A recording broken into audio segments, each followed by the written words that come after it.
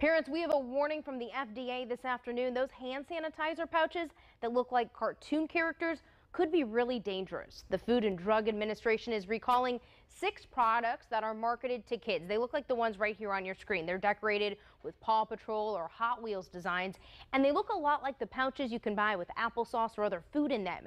Now, there's nothing wrong with the sanitizer that is inside, but doctors say you should be really careful about them leaving around the house just in case your child